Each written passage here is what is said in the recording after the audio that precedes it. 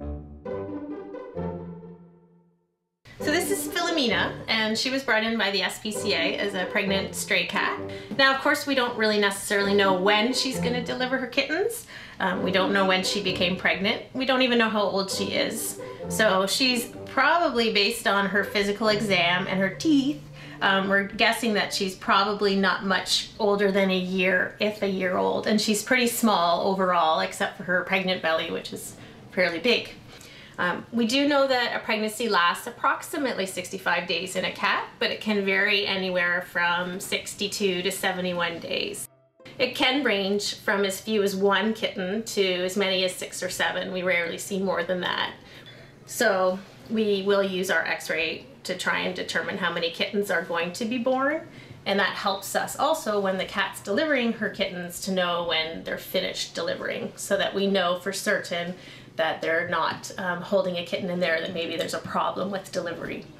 So if you look at this, this is a picture of her on her side, so we can see her spine, and inside of her belly we can see a number of heads and little spines. So these are the kittens inside.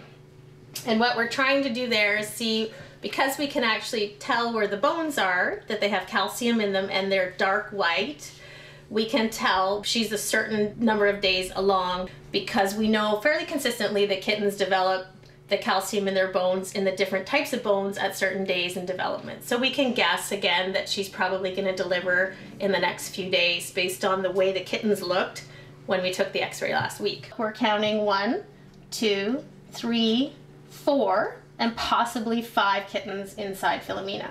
But we won't know until she delivers her kittens, really, how many are in there. We've provided her with a nesting box and a quiet place to sleep. So she will probably deliver her kittens at night, because this is a veterinary clinic and it is fairly busy here.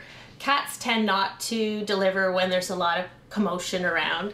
So most of the time when we have pregnant cats here, they will deliver when no one's around.